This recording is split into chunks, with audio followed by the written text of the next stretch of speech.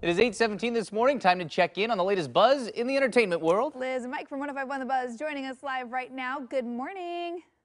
Morning. Good morning. Good morning. Okay, we were just talking about our favorite Reba song. I thought you were just about to throw me in on that. I thought she was the one singing. I was singing some Reba during the break because I loved her show growing up. But anyways, Reba McEntire was saved from a building this week. What happened to Reba? Yeah, so she was in a historic building in Atoka, Oklahoma, and they'd been doing some renovations. And while she was on the second floor, the staircase collapsed. And so they had to come and rescue her through the window with a ladder.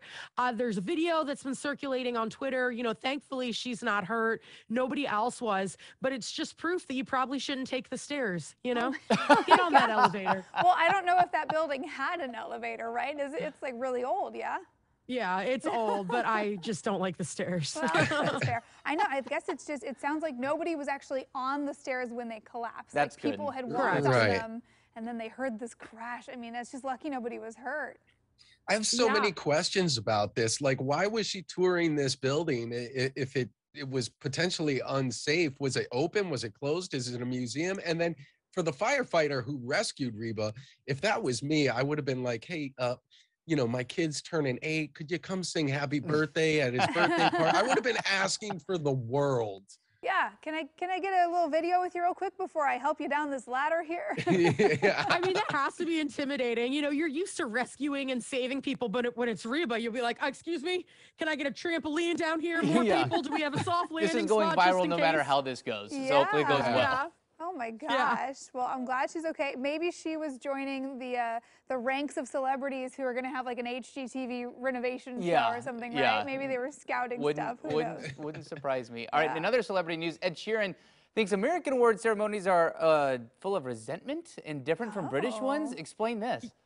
Yeah, so he did this interview, and it's actually up on our Facebook, 105.1 The Buzz, and he said that when you go to an American awards ceremony, be it the VMAs, the Grammys, the Emmys, the Oscars, it's a room full of people that resent you, and they want you to lose, and they want to win, and that it's just a very tense environment. But when you go to the award ceremonies in England, he said everybody's just having drinks, hanging out, nobody really cares who wins or loses. So I think that's a very American thing of us to be so competitive that when you go to an award ceremony, you're just miserable the whole time.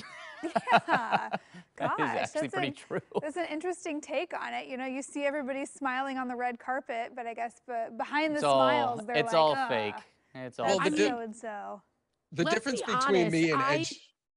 Go ahead, sorry. Liz. Sorry, as I say, I would be gold on an award ceremony. I've never had a talent to win an award, but if I did, the thing where they show all the little pictures of the people that are nominated, when I didn't win, I would be the one that would be like, that's it, I'm done, this isn't fair. Like, I would not be able to maintain my composure and be all cool and calm like everyone else is and just say, oh, it's an honor to be nominated. Yeah, everyone always has their best little like face. Yeah. Of, oh, yeah. Oh, I'm so happy for you. Yes. Yeah.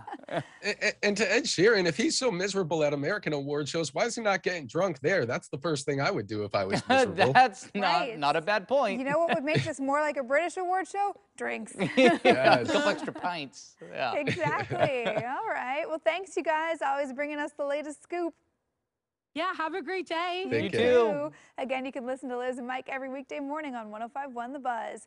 All right, it's 8:21 right now, and oh bother, coming up, how you can get a taste of nostalgia with a new Airbnb listing. Interesting. At 8:30, we're going to head to the 100-acre